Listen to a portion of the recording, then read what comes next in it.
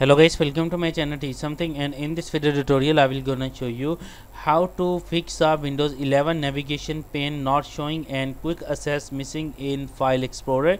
So how can fix this type of error? Let's get started. Before starting off the video, I humbly request you please subscribe my YouTube channel for more updates. So let's start.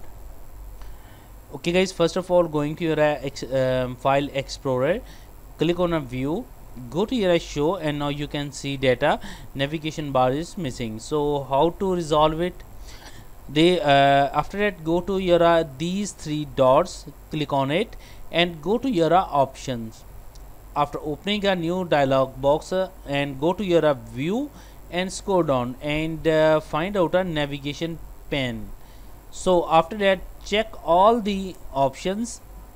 After that, click on apply and OK button. After doing this, that go to your view option, go to your show, and now you can see that a navigation panel is appear.